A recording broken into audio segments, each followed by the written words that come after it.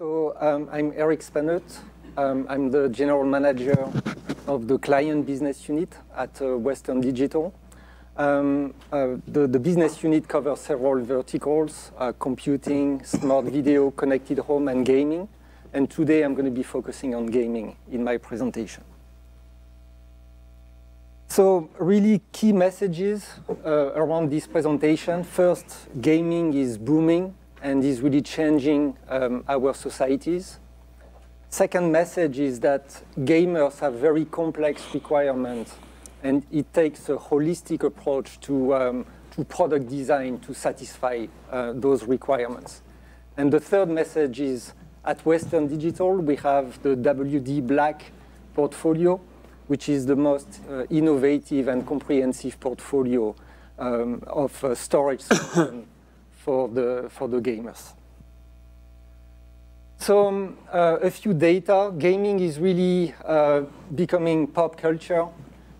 Gaming is becoming mainstream.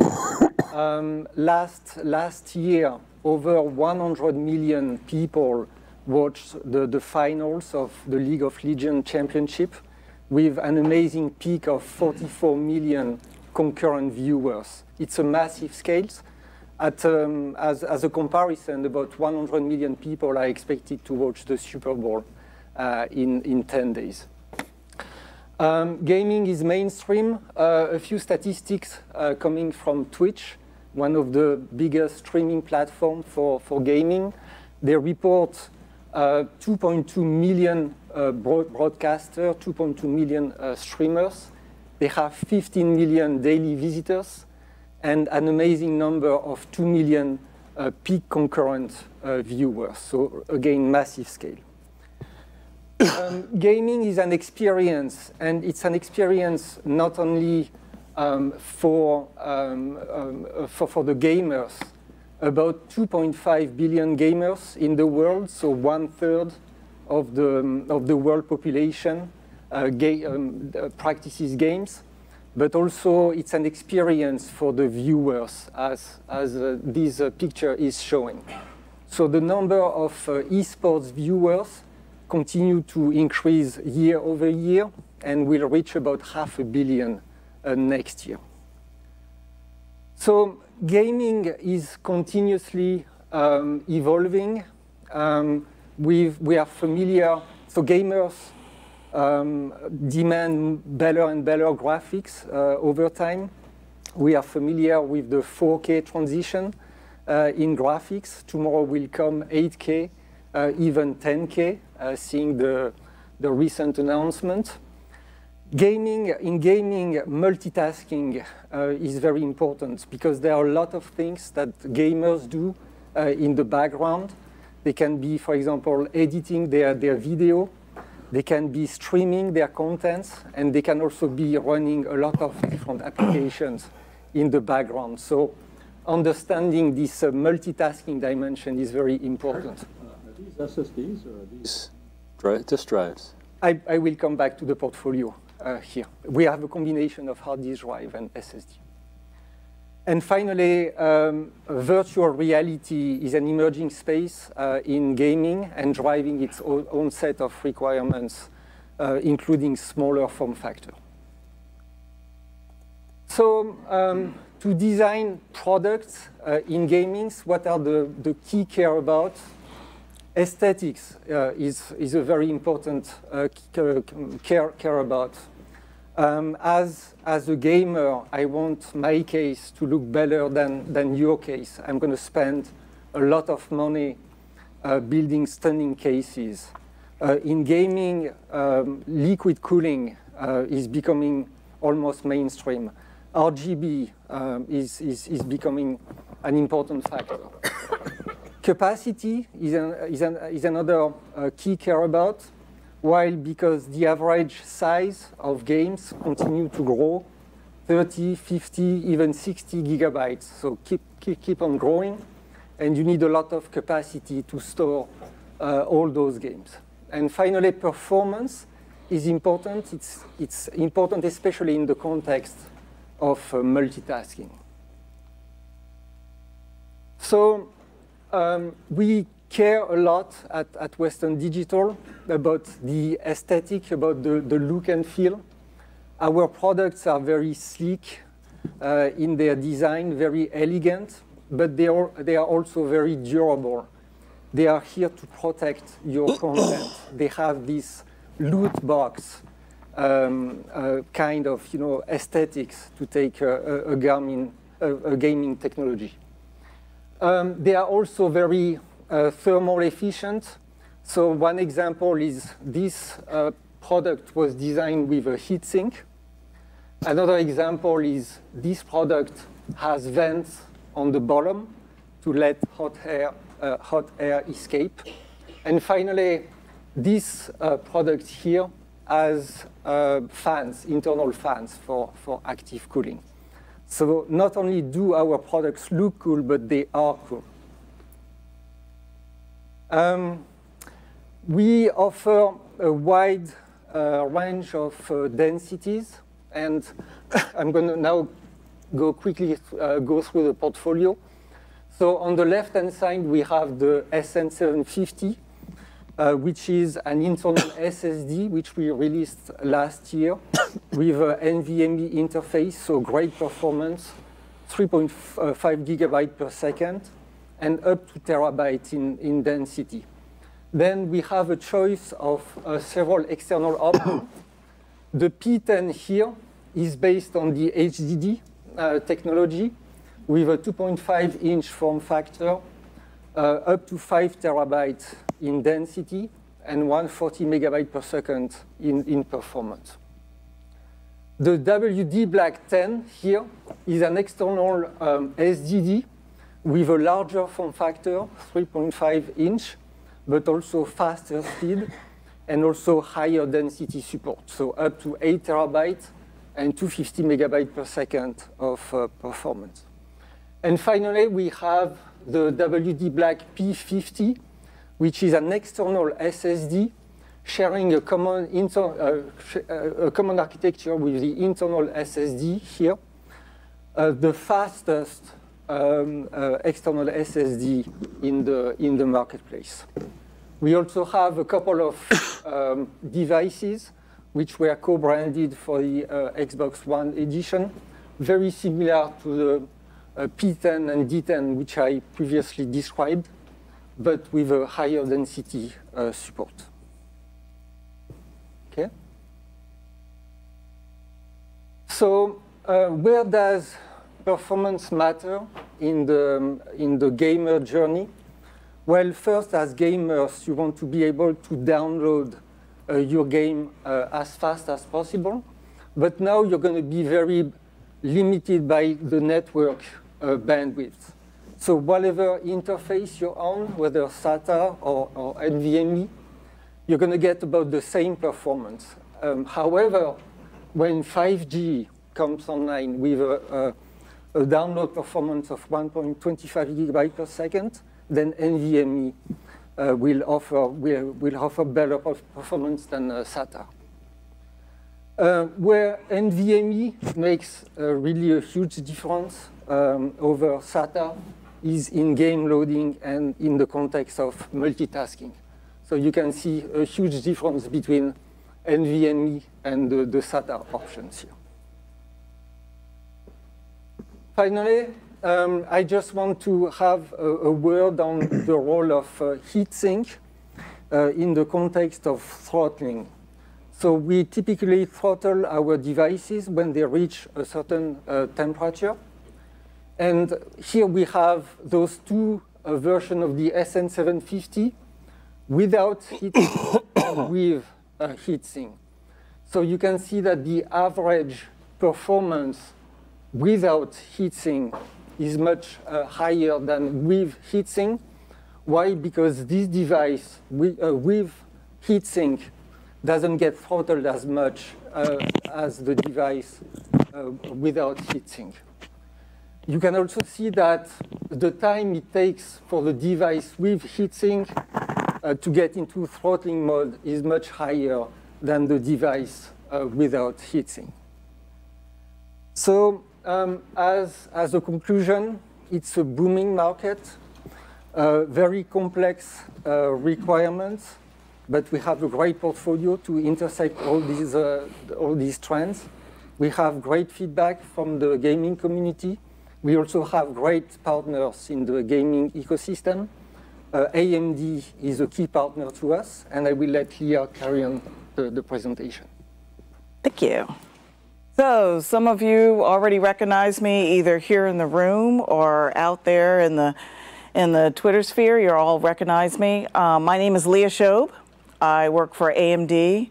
I am a senior developer manager there. I'm in charge of the storage ecosystem for client. And WD has asked me to come and talk to you a little bit about gaming, because that's one area that we have exploded in and has actually done a lot for our stock portfolio, which I'm really happy about. So let me ask, how many gaming enthusiasts do we have out there? Do we have a few? Yeah, okay. Okay.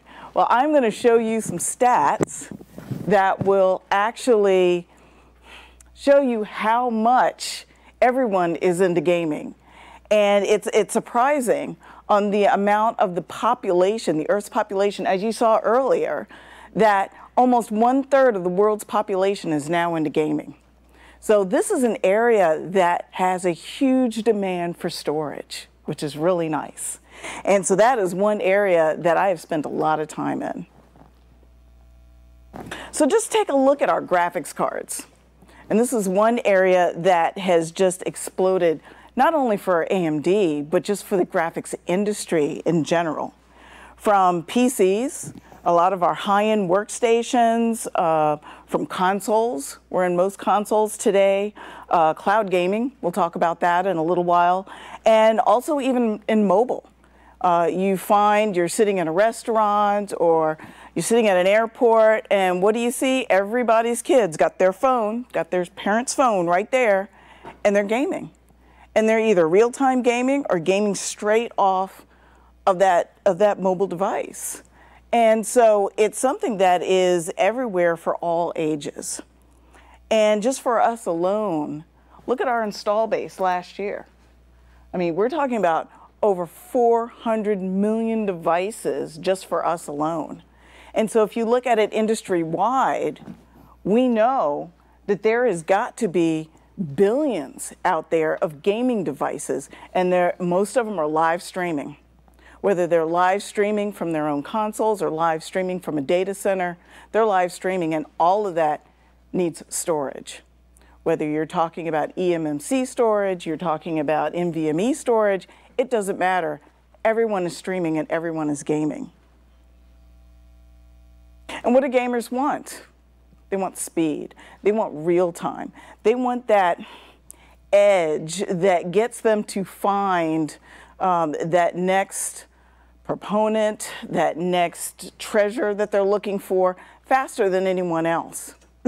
So it's not just in the processor, but that means we have to have fast storage. That means we have to have faster memory. That means that we have to have faster networks. Everything has to be faster in order for the average gamer to find that next thing. They want to make sure that those frame rates are refreshed on a regular basis so they can see that real time. They want to make sure that they can be able to see it in a high quality. So you're going to see a lot of HD gaming. You know, you've seen a lot of 1080p. Well, you know, now there's 4K. Now we're looking at 8K. I was in Asia last month and spent a lot of time with display developers, just looking at the next generation of what 8K technology is going to look like. But this is very big. Yes. On that, you know, the way that we had, excuse me, the way that we had Flash in the consumer market, especially with Apple, drove Flash into the enterprise. Do we see any of the technologies you're talking about here that are used in that sort of personal fashion coming into the enterprise as a result? Yes, yes. And I will talk about that a little later in the presentation, about how that's tying back to the data center. Okay. Just in gaming revenue, this is huge. I mean, almost $36 billion in revenue last year in just buying games. I mean, we haven't even bought the equipment, we're just buying the software. This is a huge market. And the revenue for esports, that was mentioned earlier, talking about the millions of people that are watching esports. It's a huge, huge sport, and it brings in a lot of revenue. Storage is at the bottom of this. A lot of people don't realize that. And the amount of hours. I mean, you think about the billions of hours that are spent a year with people just gaming. People trying to relieve stress, connect with their kids. There's so many use cases on why people game, and it's growing every day. So leading the markets for gaming, that is something that AMD has done. From PCs, we have found that especially our high-end workstations, there are people that are spending $30,000, $40,000 on just a gaming system. I mean, they're spending way more on a workstation gaming system than they are on a server. That's a lot of money. Consoles have gone way up. Cloud gaming is huge. There were a lot of announcements that you saw from Google, from Microsoft, from others about the offerings that they're doing with cloud gaming. It is big. And then I mentioned before about the millions of mobile units that we all use to game off of our tablets, off of our phones. So we have almost 500 million gamers and creators using our products today. So it's not just popular with end users, but it's very popular with folks who create games as well. So we have to be very vigilant in their needs, and we're finding that they have very unique storage needs in how they create games, create effects, need that time for rendering and compilation. We're looking at new technologies like computational storage to be able to handle some of this so that they can bring products to market even faster because the demand keeps getting larger and larger. So Leah, how do you know that the 500 million AMD Radeon graphics are used in gaming? Oh, because we count the numbers of folks that that use our games. Game consoles and stuff. Yeah, okay. Yeah. So we have all those for those stats, not just from our own data, but also talking to the analysts. So there are analysts that do track this, that do help us get these numbers. And as you can see, 1 out of 2 gamers use high-end hardware. They spend no expense on hardware. They want the latest, they want the flashiest. I didn't get a chance to bring a sample of a gaming system, but if you see a gaming PC, you look inside, it's covered in glass because you want to see all the lights. We got this new memory, and it's bejeweled, and it just lights up in rainbow colors. And so when you're gaming, you basically have the Vegas lights going on inside your system. And this is huge. People spend a ton of money on this.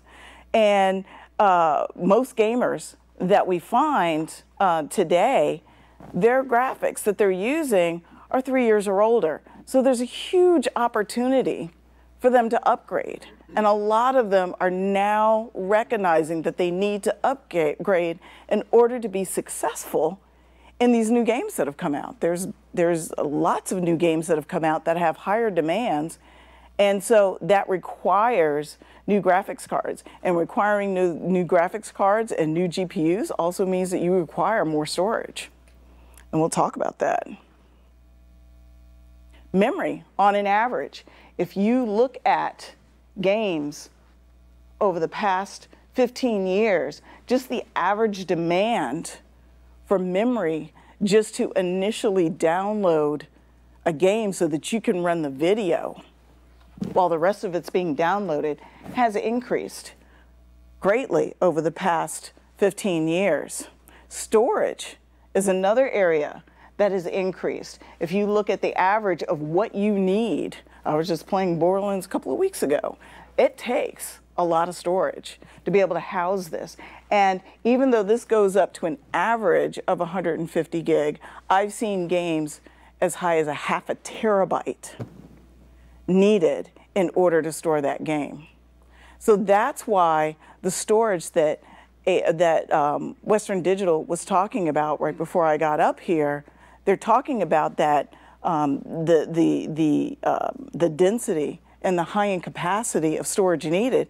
It's just to store a few of those games. Another reason why NVMe solid state is so important in gaming is loading times. You want to make sure you load that game as fast as possible. There are areas where you can do progressive loading.